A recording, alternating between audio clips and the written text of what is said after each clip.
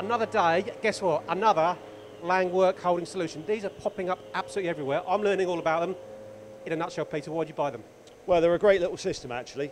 They've got 0-point location, so you can take them off your machine, put them straight back on again, and they repeat extremely well.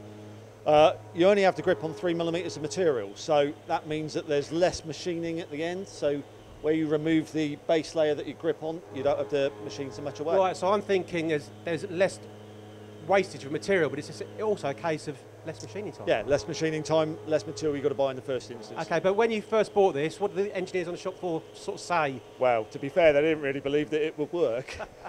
Because traditional work holding, you clamp on quite a lot. Yep. And if you don't hold on very much, it tends to come out the vise. But we've never had an instance of it coming out at all. The serrations on here dig into the material, holds it in the vise really securely, and it's a very robust system. Okay, and in terms of finding the datum, how does that work on here? So we come off the centre of the component that sits in the vise, but you've got stops on here with increments on here, so wherever you put your serrations, you'll know that they're going to go on in the same position for each Getting that accuracy, repeatability every time. Yeah, that's right. Oh, what about in terms of actually stamping the material? Because obviously you've got different strengths of material. Is there any deflection? Yeah, you can change your pressure settings on here.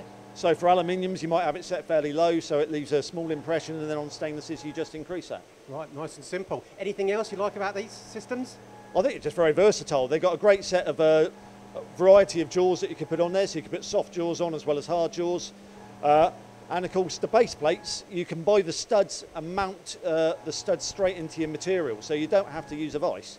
You could screw the studs straight into your billet and clamp it straight onto the Lang base plate, or put a fixture on there. So total flexibility. So really versatile. Yeah. So repeatable, accurate. What more do you want from work holding solution? They're a perfect solution, really. Excellent. So all the doubters on the machine shop, are they won over? Yeah, everybody wants to use these now. Brilliant. Peter, thank you very much. Thanks.